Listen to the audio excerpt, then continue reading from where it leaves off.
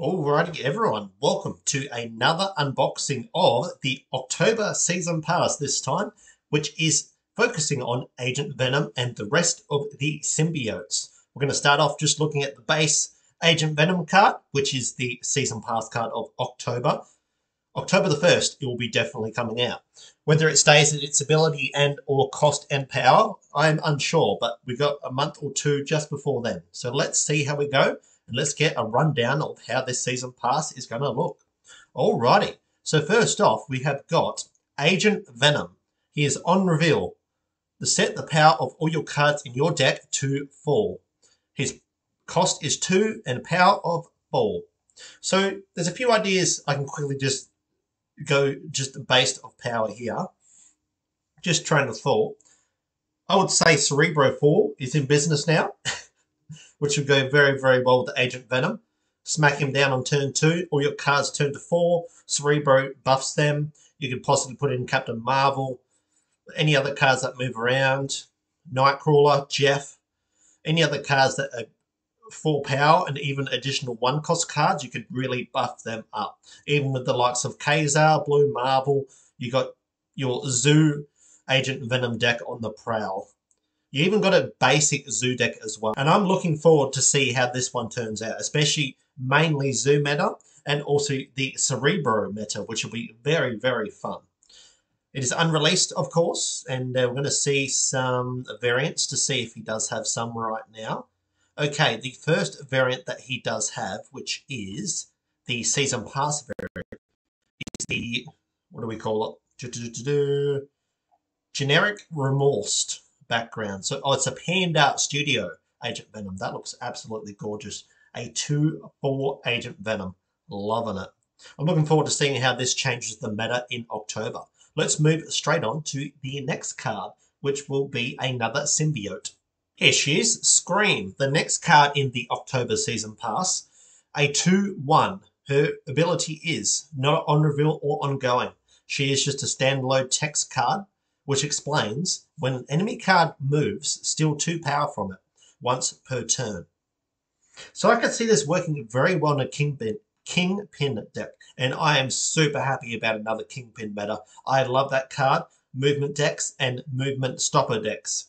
So if you steal power from their card, whack it with Kingpin, and you can steal power from that card as well.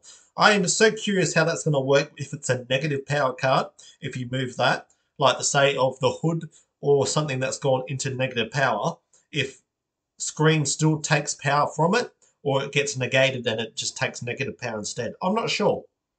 But if it does take power still from it, even if it's below 0, this is going to be a fantastic card with Kingpin. A huge Kingpin meta deck.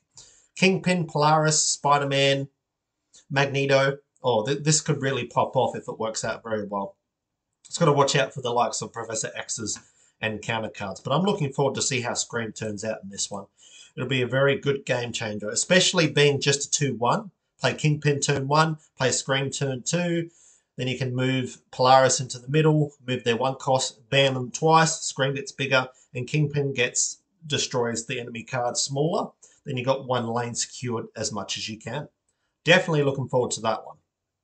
Okay, let's see what type of variant she has. Oh, hello. She's got 2 variants. Let's look at those real quick.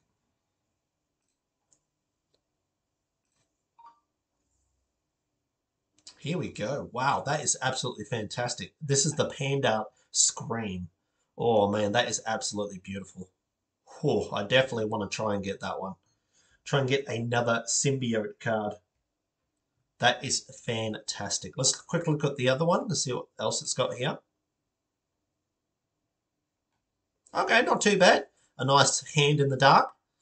It's very similar to Carnage Face in this one, but I thoroughly like that one. I want to see how this symbiote deck works out in the likes of the Kingpin meta.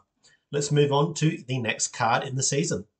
Moving on to our next card in October, which releases in October the 8th. She is a 5/10. On reveal, repeat the on reveal abilities of your other cards here, then destroy them. Okay, so it has a pro and a con at the same time. This is huge if you're playing some other cards in the likes of White Tigers or anything in regards to possible Iron Hearts or anything that goes crazy on the on reveals, this will be fantastic. The only con with this one is it does not gain its power like Venom, and it destroys the other cards. So this could work in Destroy, but I'm wondering if it counters Venom, if when Venom eats Misery, that Venom gets destroyed afterwards. So I'm interested to see how this card turns out in a Destroy type of deck. In regards to an on-reveal type of deck with Wong, this could be huge if it still eats everything, but procs everything double time to the other locations. This could be definitely strong in on-reveal decks and Destroy decks. I'm looking forward to see how that turns out. Especially a massive Wong deck compared to a Destroy Venom Carnage, you know, the classic Destroy. Especially a 5/10 power stat line. It is vulnerable to Shang-Chi, so I'm interested to see how this one turns out in the meta of this one. Let's look at her variants real quick. Oh, wow. Okay, these are pretty cool. What's this one? This is, oh, the Spotlight Cache Panda.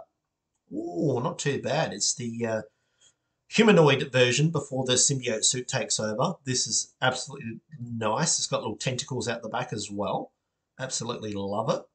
Love to see how this turns out. Wonderful. What else have we got here real quick?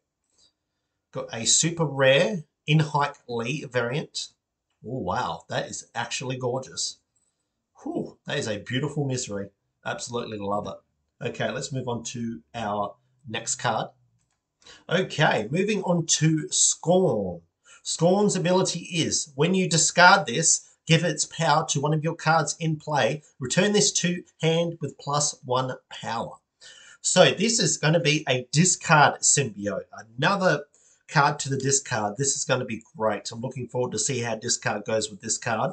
Not only you give +1 power to the field, it gets +1 power as well. So this could work pretty good, even with the likes of Meek, Blade, Hellcow, even the likes of Corvus Glaive. Keep discarding this card, comes back to hand, and everything should be A-OK. This would be a very strong turn 6 play, actually, because if you've discarded everything else in your hand, it's similar to the likes of the, let's say, if you use MODOK and the Apocalypse combo, you could keep buffing up Scorn. She could easily get to a possible 1/8 to a 1/10. If everything pops off well, you have the Carmitage, everything pops off, you've got a 1/10, then you can easily play the likes of MODOK. Then you got your Dracula, you got your Morbius. You can just keep doing Scorns with the likes of, what do you call it? The other discard, the Swarm. You can do Swarms, a lot of Swarms on the field, the Apocalypse combo. This is another strong card that will go well with discard. I'm looking forward to see how this works, especially in a discard meta. Thoroughly enjoyed to see how this one turns out. You can easily go to turn 1, Scorn stays in your hand. Turn 2, her name is Colin Wing. I just remembered.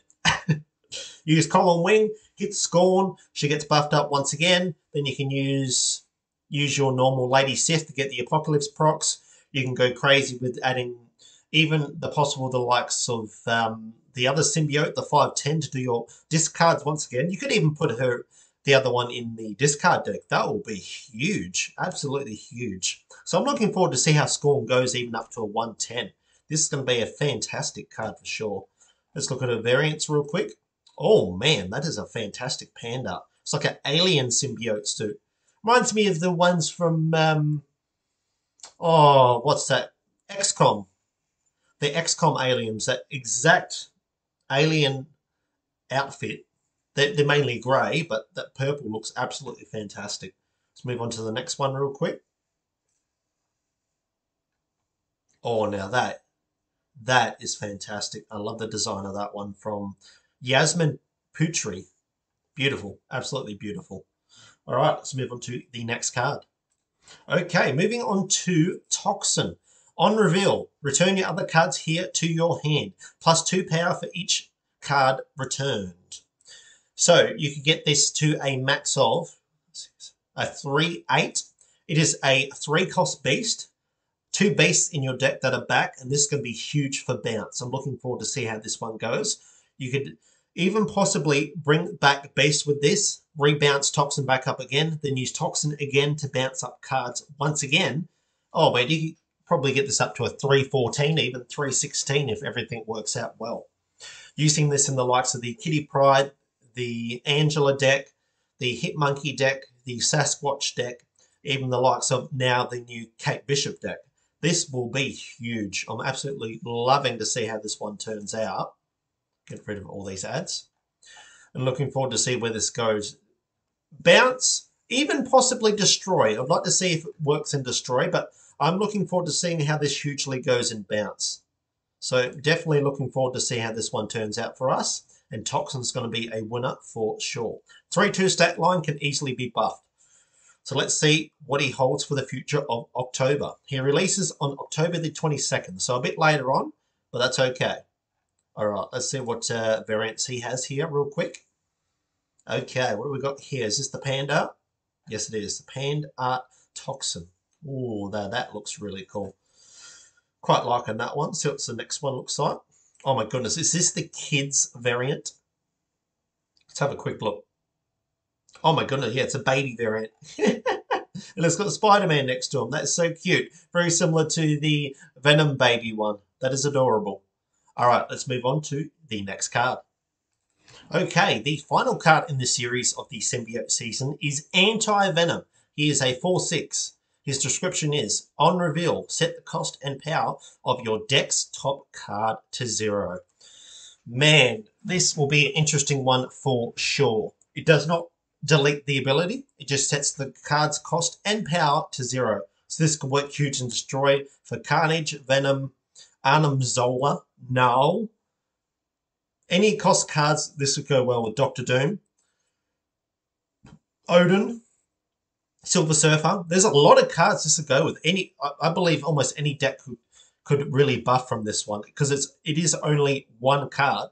But if the card that you're choosing is the one you want to get, this could really pop off. So I'd say it's similar to the Mr. Negative, but not similar to Mr. Negative at the same time because it only does one card. But when it pops off, it is great. When it doesn't, it's not too good because if you get like a Nebula, all of a sudden it has not done its job. If you get like a Sunspot or any other card that is completely useless, 0/0 doesn't do much. But let's say if you're doing a possible Lockjaw deck, for instance, this could be another card that works out well. You play 2 cards in the Lockjaw, bam, 2 cards RNG, everything goes well. Or if you do Jubilee into Lockjaw, get an Anti-Venom out of that, another card comes out and it works out great. It just won't work with big cards that are great like the Red Hulk, Infernaut, or anything like those type of cards. It will just be a bit of a disgrace, unfortunately. But I reckon it'll be well in Destroy, on reveal decks, and possible ongoing decks. I could see this working in an Onslaught Living Tribunal deck possibly to see how it turns out. But yeah, I'd like to see your guys' ideas on the Anti-Venom and see how it goes from there. Until then, let's move straight on to the variants of Anti-Venom. Oh, here we go. Look at this one. So see here, this is the Panda variant, and he is looking buff. Buff and huge and razor sharp claws. I'm really loving the design of this one. That is fantastic. Oh, what else we got? Okay, we've got a Anti-Venom jumping from the roof, it looks like, in this skyscraper. I really love this night city. Jumping through the night city sky. Mirko Pierfederici. That's really cool. I love that one too. All right, well, that's all the cards in the season pass. Let's move straight on to the variants for October, and let's see if they are there at this moment. Okay, as you can see here, this is the Agent Venom Season Pass first look at the Cardbacks, variants for Venom and Carnage, and the little avatars and the Season Pass variant for Agent Venom.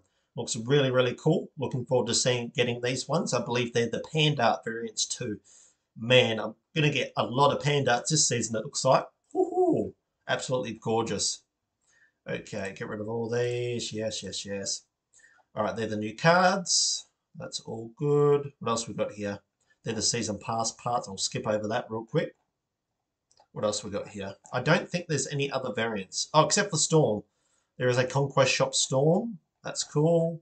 That's cool. That's cool. And that's about it. Okay. That's about it for the season coming up for the Agent Venom season. I'm thoroughly looking forward to this one to see how it shines from there. But until then, guys, that is everything for Agent Venom. I'm thoroughly looking forward to the October Season Pass. Until then, have a good one, guys, and I'll see you in the next Marvel Snap video. Peace.